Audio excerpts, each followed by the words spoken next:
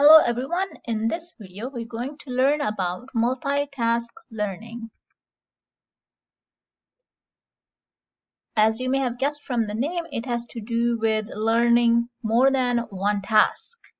So as a formal definition, it's an approach to machine learning where two or more related tasks are trained or learned together in one model. So let's look at these two diagrams to understand that better. So in the diagram on the left, by the way, these two images are from the paper Multitask Learning, which I highly recommend for anyone to read if you want to understand more about multitask learning. So the image on the left shows us 4 different tasks that are being trained independently. So they are being fed the same set of inputs into 4 different independent machine learning models to do predictions for 4 different tasks. So this is an example of single task learning. The image on the right is an example of multitask learning because we see here, so we use the same set of inputs and this learner is required to learn 4 different tasks. These 4 different tasks must be related for multitask learning to be beneficial. So the key here is that we see in this image, we see there's one hidden layer, but in reality, we can have more than one hidden layer, which is usually the case. So here in this case, we see one hidden layer, and this hidden layer is being shared by all these 4 different tasks. So this is what we call multitask learning. So the key here is that when we train these 4 different related tasks together, what is actually happening is the parallel transfer of knowledge. As we can see, so all these output neurons are connected to the neurons on the hidden layer. So the domain knowledge of these tasks helps the other task to learn better. So in general, this helps to improve the overall performance of all the tasks and also helps generalize the performance of the model. The key question here is when should we use multitask learning? Meaning, as I mentioned in the previous slide, that the tasks must be related to get the benefits of machine learning, multitask learning. So the question is, when should we use multitask learning? And also, what should be shared? These two questions are really the key questions that will depend on the application, and there is no one straight answer for these two questions. But to help you get started, maybe we'll go through some examples. So the first question is, when to do multitask learning? So for that, we have to ask the question whether the tasks that we want to train together are related. So as an example, think of predicting different aspects of health for an individual. So let's say you're given biodata for a single individual and you're asked to make predictions of whether this individual is likely to get certain diseases. So the likelihood of getting certain diseases is related because it will depend on the biodata for that individual. That's one example. And the second example is maybe sound classification or localization problem. So in this case, if we want to know what is it, let's say we have a sound and we want to know what sound that is and also where the sound is coming from. So these are two independent yet related tasks because they will depend on the same source of input. So if these are two trained together in one model, that is called multitask learning. There are many benefits of multitask learning, and those are all really well explained in this paper that I mentioned before. There's just one thing that we need to keep in mind. That is, for doing the multitask learning, we will actually need to label more data.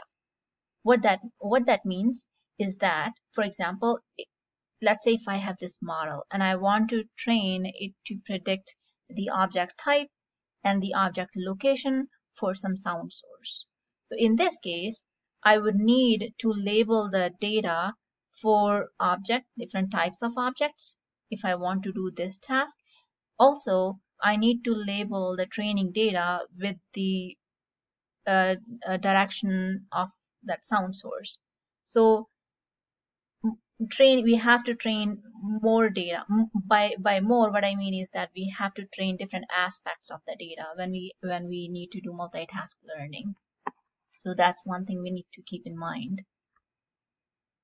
So the question is, this is something that confused me when I first started learning about multitask learning. So the question is that, is multi-class classification problem a multitask learning? And the answer is no, because in multi-class classification problem, there is one task. So the task is that we have an image, for example, and we want to classify different objects in that image. For example, let's say you have an image and we want to know whether the thing in the image is a cat or a dog or some other animal. So we have, let's say, many different classes. So that's one problem. And this model here on the left just shows you what multi-class classification model looks like. So we have four different probability for four different outputs that are possible.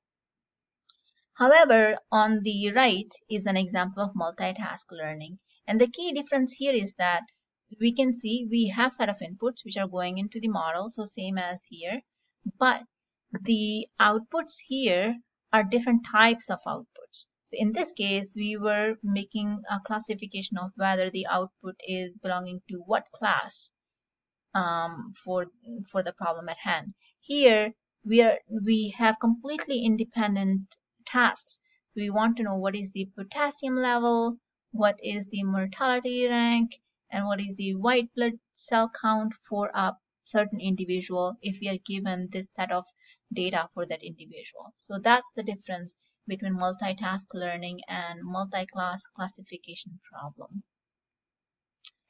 So I know I only went through high level of multitask learning, but I will leave you with one question and feel free to answer in the comments. So the question is, we have these two models in object detection, right? So this is faster RCNN model, and this is, for instance, segmentation. This is mask RCNN model.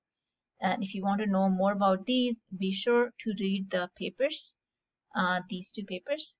So question is, are these two examples of multitask learning? Why I ask that question is because here we'll take faster RCNN as an example. So here we have an image and we have many convolutional layers, and then first we do the region proposal network, which just tells you whether certain part of the image has an object or does not have an object. And then finally we do the classification. So we know there is an object, and then we classify what that object is. So this is faster RCNN. And then for the mask RCNN, it's basically you have faster RCNN, but now you have a third branch which also gives you the instance masks which gives you the masks for different instances of an object. So the question is, are these two models examples of multitask learning? What do you think? So put your comments below and also the reasoning why.